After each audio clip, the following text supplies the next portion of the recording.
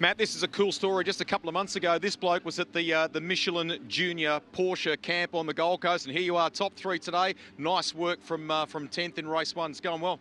Yeah, it's going well. We've picked up a lot of speed from quali, so it's been good.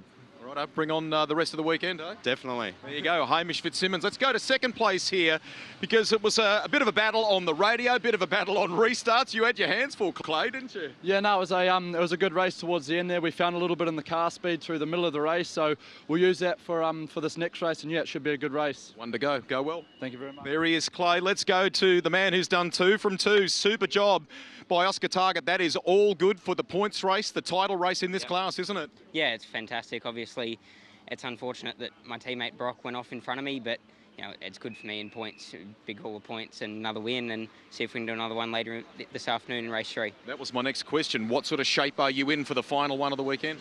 I think it's pretty good. Need to improve the starts a bit. The inside of the track there's quite slippery, so improve that. But you know, the car looks good, goes fast, so I think we can get on the top step of the podium again. Take the positive. Oscar Target, there he is, takes out that one here at Queensland Raceway. We need a commercial break here. When we return, Trico Trans Am. Hasn't been a good start to the weekend for James Moffat. What can the series leader do?